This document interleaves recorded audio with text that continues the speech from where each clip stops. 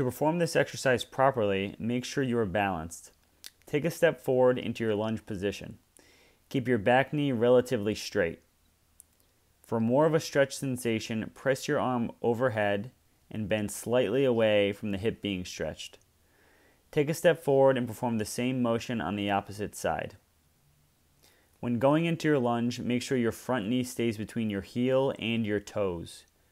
If you are feeling unsteady, try resting your hand on an object. Hold each lunge for approximately 3 to 5 seconds.